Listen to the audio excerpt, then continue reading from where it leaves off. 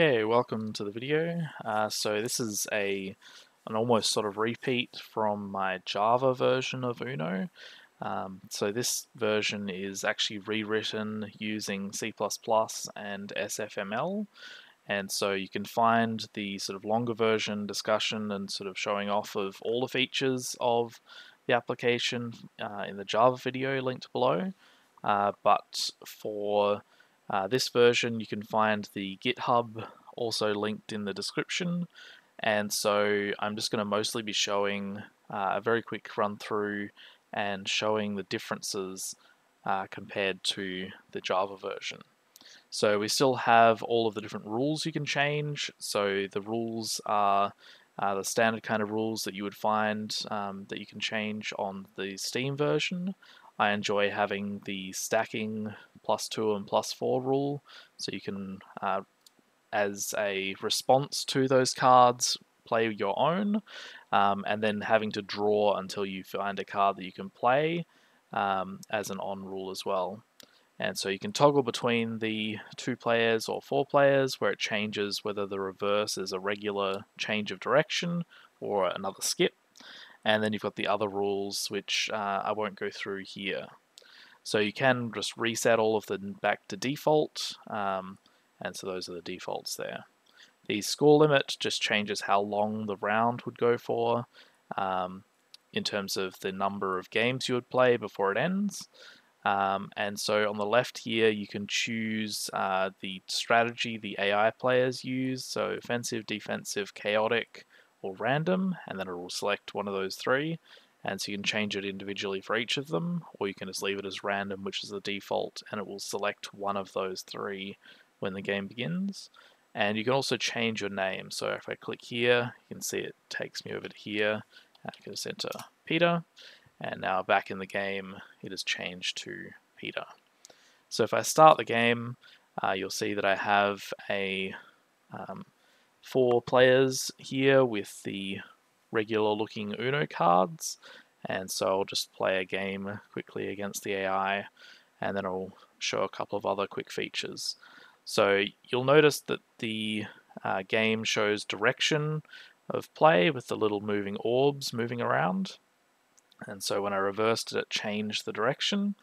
You can see that the text about events that are happening, so the skip that just happened there, meant that it showed up the skipped.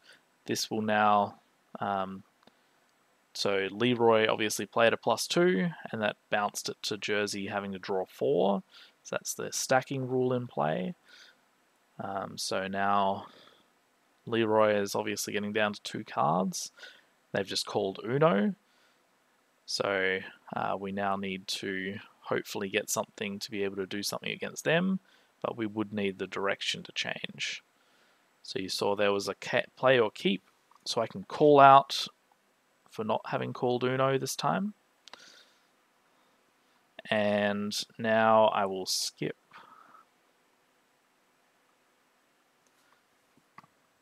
And I'll show off the draw 4 as soon as I got rid of my red cards, assuming they don't change the color. Call that out again. They didn't call their Uno. So one of the differences for the layout this time in the C++ version is that I've moved this information section up the top, and so it's more clearly visible, so it's no longer covering up the play space. You can see here I have a choice of challenge or decline. So this is where they've chosen green and they've placed it onto, I think, a yellow.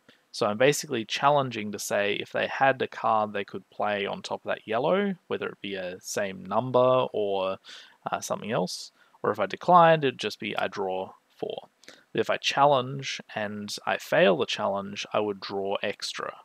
So we might challenge and just see. So I succeeded in the challenge. You can see the tick appeared at the bottom, and then they drew the 4. And so now I get to continue my turn.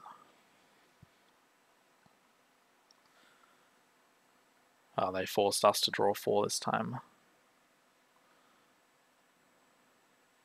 So we'll just show off the draw 4 from playing it. So it's different because the segments don't actually move out they just increase in size in this time compared to the Java version. So I can select whichever color that I want. So in this case, I've got mostly green, so I may as well choose green. And we'll just continue play around until the game ends.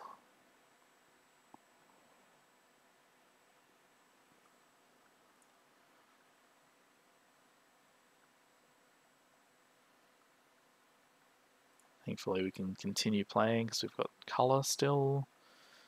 We've been skipped.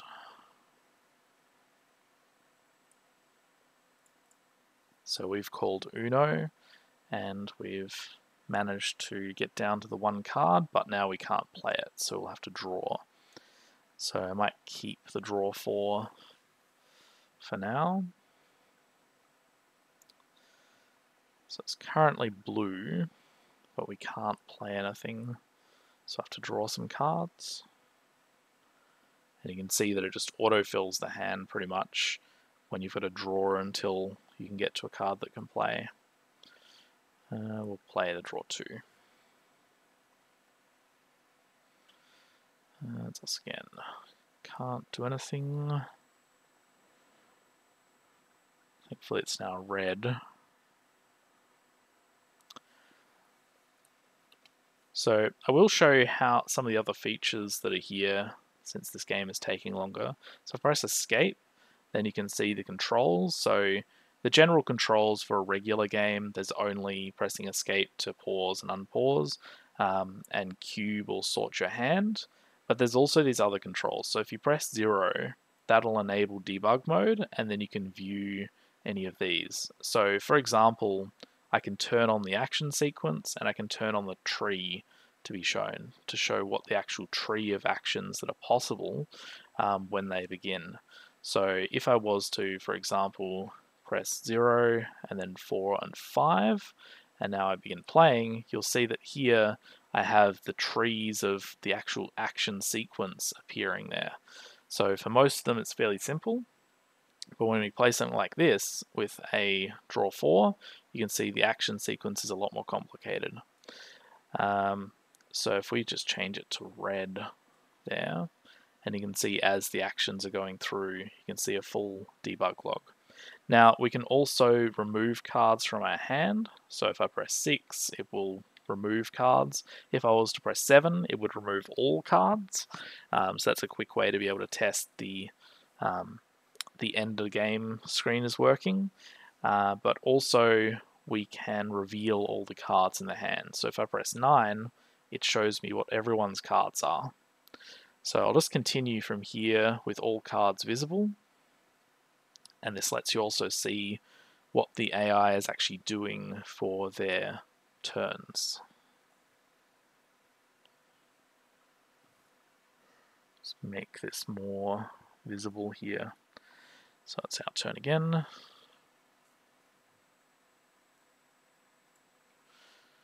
We'll play our 9. So once you do turn on the hands all being visible, it won't go away until the end of the current round. There's no way to make them hidden again, so just be aware of that. Whereas the other options are toggles. We might change it to green. Alas, was short-lived.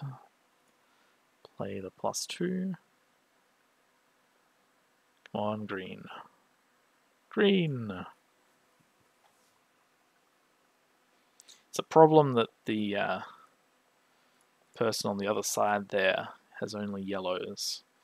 Because, yeah. See, now they're playing that, so it's a difficult situation to actually come to a close here.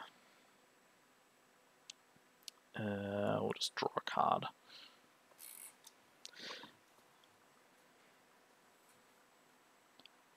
So I might see if we can change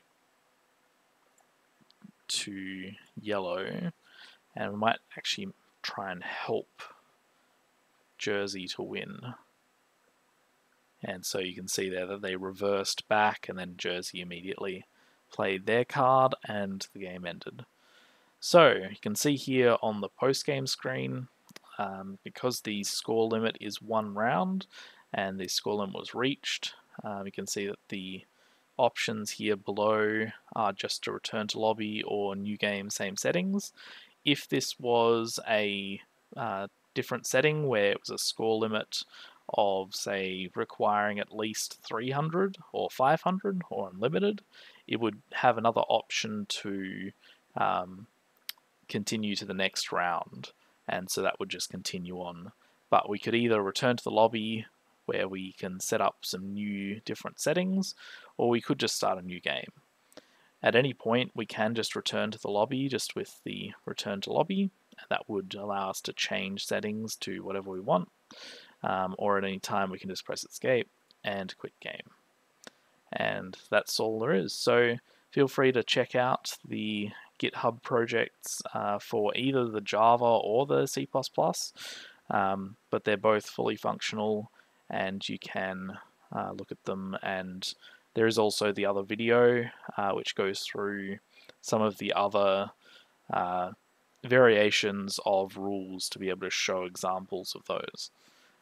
Thank you for watching.